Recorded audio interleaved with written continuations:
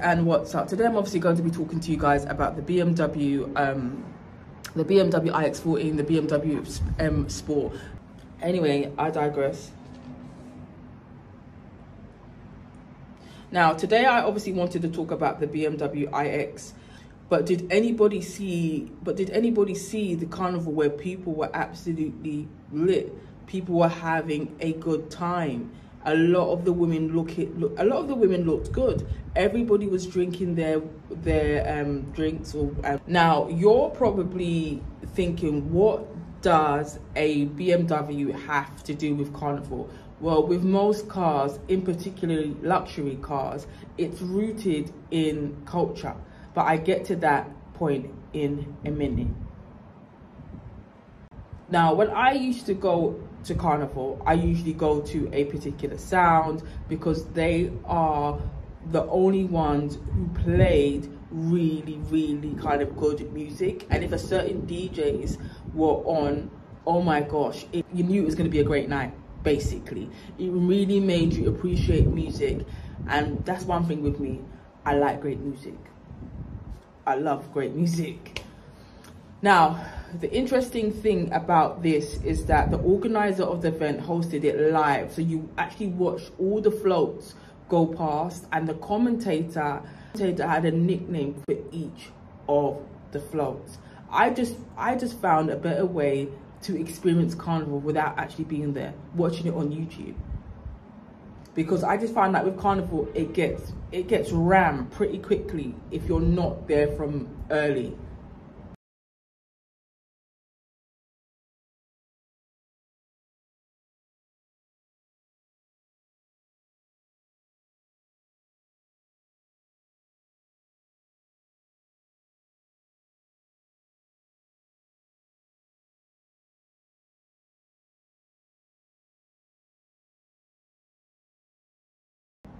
Now, you're probably thinking, what is the correlation between BMW cars and carnival? Well, one word is culture. I say this because before I knew what a BMW was, I would often refer to it as a Beamer, not realizing that a BMW is often referred to what a BMW is often referred to as. Now, more importantly, despite cars being promoted by the brand, right, you usually see it in the culture of music or even in pictures that you would often find on social media when you find yourself obviously scrolling. So for me, I feel like social media often is the place to go for purchases, especially Instagram. Instagram is definitely like this is anyway, whether it's pictures that are taken and posted on social media or essentially in music videos. I feel like obviously BMW is no different. You know what I never considered is BMW as obviously a luxury vehicle company. It's a multinational manufacturer of luxury vehicles and motorcycles. I didn't know they even did motorcycles, but I digress. I didn't even know they did motorcycles, but I digress. Did you know that the BMW actually took part in Formula One? I got a feeling most cars in some capacity took part in Formula One on one way or another. Okay, let's get into it. So I looked at the BMW iX red and metallic grey, and let me tell you, it was very classy, very spacious, very out of this world, very demure. The car which was faster was the red car. It was a 2022 plate and had a different engine. It was a long range and it was very different to the 2024 Motors M Sport, which was a metallic grey, but the red car was exceptionally faster. Both cars were electric cars, but I'll get to that in a minute. So you're probably thinking, what is the difference between a long range and a short range car? Well, firstly, it would be the engine and the distance you are able to travel in the shortest amount of time. The bigger the engine, the more The bigger the engine, the more power it actually has, and the ability for you to go very, very fast compared to a car with a smaller engine. Now, I'm telling you, BMW has really outdone itself today. No, not today, but it's really outdone itself with this new model.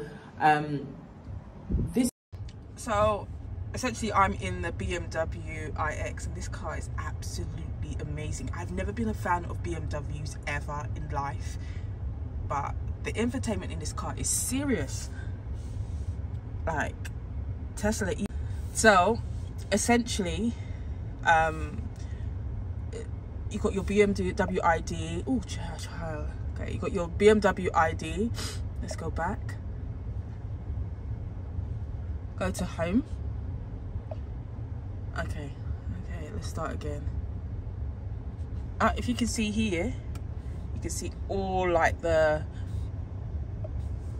yeah. So you got your BMW ID, you got your mobile devices, you got your personal assistant, you got your Android. If you have an Android, I don't have an Android, I've got Apple device.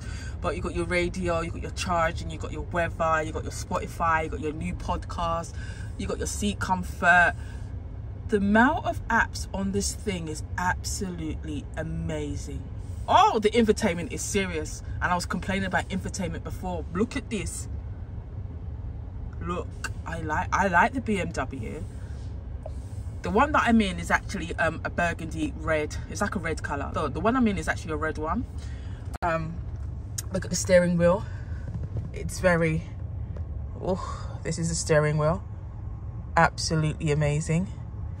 And then from the steering wheel here, we've got the doors. Now the doors essentially has got like, you know, like buttons to open, to close. This is to open your door. Then you've obviously got your thing here with your seating. And then you got you got your different adjustments with the car, to open your window, close your window, like the navigation wheel. It's absolutely amazing. Obviously you've got your left and then your right. And then obviously here, you've got like mahogany wood. And look at this. No, sir. When I'm telling you, I like BMW now. Look, you can use this. When I use this, what happens here? It actually moves color.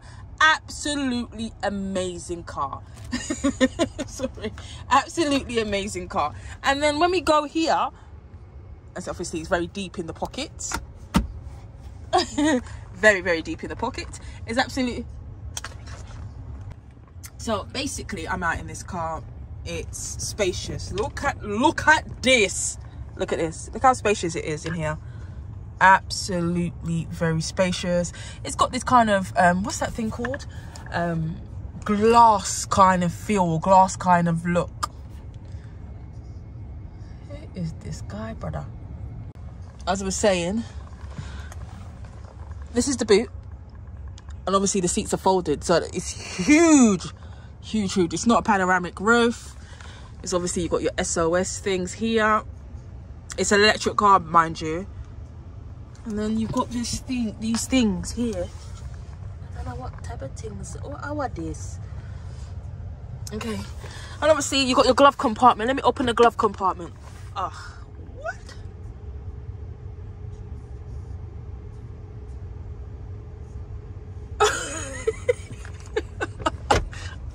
Always get interrupted when you're doing something. But absolutely, this car is absolutely amazing. Absolutely amazing. So let's go and check out the car at the back. Oh, look how dope this is. I'm gonna open the door, look. But I don't understand why the window comes down. That don't make sense. And then if I close it. So how do we get out then? Okay, this is to do something. This is to do with the AC, I think, in the car. Oh no, that's to do with the seating. Okay, that pushes my seat forward. This car is like top of the range. Oh, what? Okay, how do I get out of this car now? Oh, God almighty. And it's got Bowers Wilkins as the sound system in this car. This car is beautiful. Look at the air vents of the car. Oh, wow. Okay.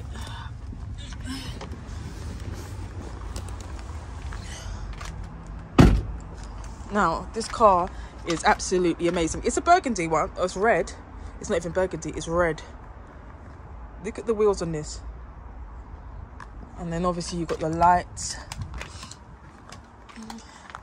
I think it's really an amazing car. A beautiful car. Look at that. I'll have to come back and test drive this. But this is it in burgundy. Absolutely amazing. So this is the BMW. So this is the BMW. It's a burgundy red car. And I'm in the BMW iX, and this is the grey version. And I will tell you something right now. This car is nothing short of amazing. It's very different from the initial red one that I was in. That was a 2022 plate. This is a 2024 plate. You can tell straight away off the bat it's different. The other one, the glove compartment, you actually have to, or the handrest, you actually have to lift the lever up. This one you actually don't. You don't actually have to lift the lever up. You can see that there's no glass button. It's just like this. Then if I toggle over, it's just, look, it's just a totally different feel for this particular car. I need to get this car on test drive. It's absolutely amazing. Then it's, but the sound system on this car is by Harman and Kardon, whereas the other one was a totally different one. Now, if you look at this car, look at that. Amazing. Amazing. Absolutely amazing. So the other car is a 2022 plate. This is a 2024 plate, and it had these little knobs, and these to obviously move your seating forward and back. Do you know what I mean? Now this car is, I'm gonna find out how much it's gonna cost, but yeah, it's absolutely amazing. It's the material. It's just a neater, a nicer car. This one's a grey one. This one's just a neater, an absolute nicer car. Have some sort of roofing system. Let's see. Oh, look at that! Backside. Okay. That's quite handy. So this has got I want to say it's got a panoramic roof, but this has got a glass roof. Look. And then I notice if I press this button, I can see outside. And I close it, I can't see outside. So it's kind of like a mirror effect on this. This car is absolutely nothing short of amazing. Look at this car. Absolutely amazing. The detail is aesthetically pleasing. It's got a lot of leg room at the front. Absolutely a lot of leg room in the front. Bloody hell.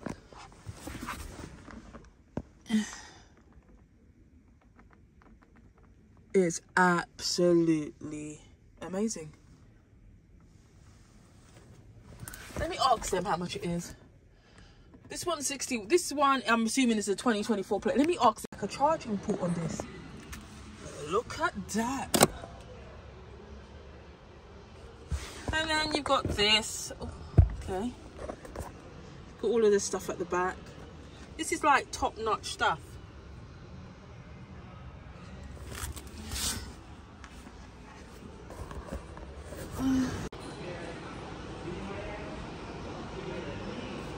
Okay. Wanting a coffee. It's got like mahogany wood, and it's got like glass. It's got like a glass diamante kind of look.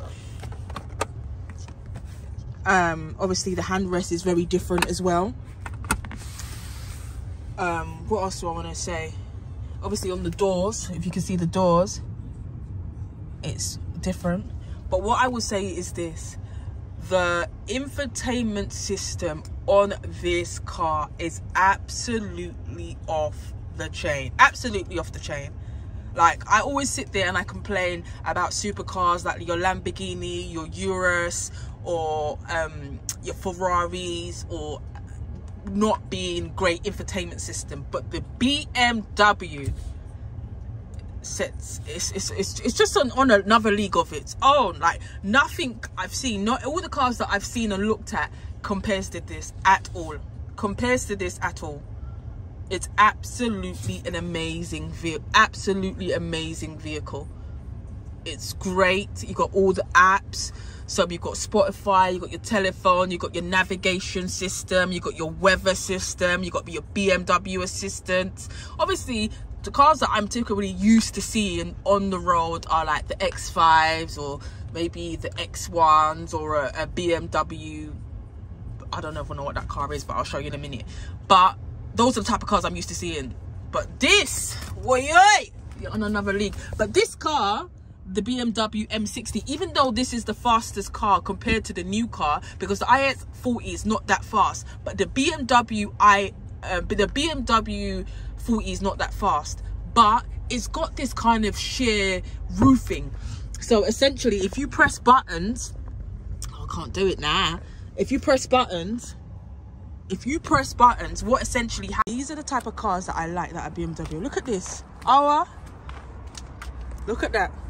You know what? I never knew BMW do nice cars. No. BMW do nice cars. Like proper nice cars. Look at that. It's a 65i. It's actually a really nice car. Them old BMWs, but not make it. This though, whoo! Then yeah, this is why when I got into the red BMW iX40, which was 2022 plate, I was told that it was a very fast car compared to the metallic grey, which was the BMW iX40 also, but it actually had a smaller engine. So the red car was definitely the faster car, and that's the car. BMW, often called Beamer, is a car that is used by many people, whether it's running errands, going to work, or nights out. Now, I've never really been a fan of the BMW, but obviously when I got into this car, my thoughts obviously changed. And I think as you are, you know why I never got into, I've never really got into the BMWs, especially the 4x4 ones. Especially the 4x4, especially the X5, it's because they're just big and they're clunky. However, the BMW iX40 is on another level M Sport. Do you know what I mean? It's a totally another level M Sport. It's probably the best SUV car that BMW has ever made in a long time. Now, the BMW A40i 2024 M Sport is a nice car.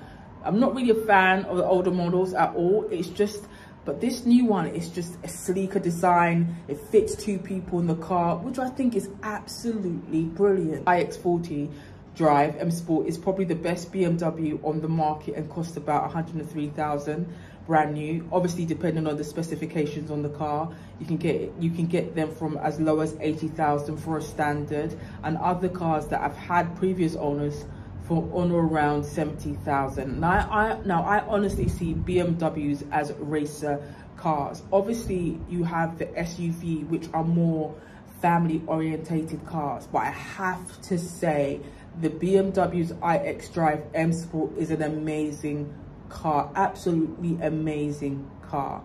So let me just talk to you about the specifications of the car. First of all, it's electric, right? It's 5 seats. The top speed is 124 miles per hour. Its top speed is 6.1 seconds. Now, when we are looking of the car, the 2022 plate has a mahogany wood just underneath the hand rest, where you can essentially control the infotainment in the car. What really got me hyped about this car when entering was the infotainment. Now, I've got another video about Apple and infotainment, and I'm telling you now, even though I would never consider a BMW to be a luxury car, the infotainment in the BMW, in particular this one, is out of this world.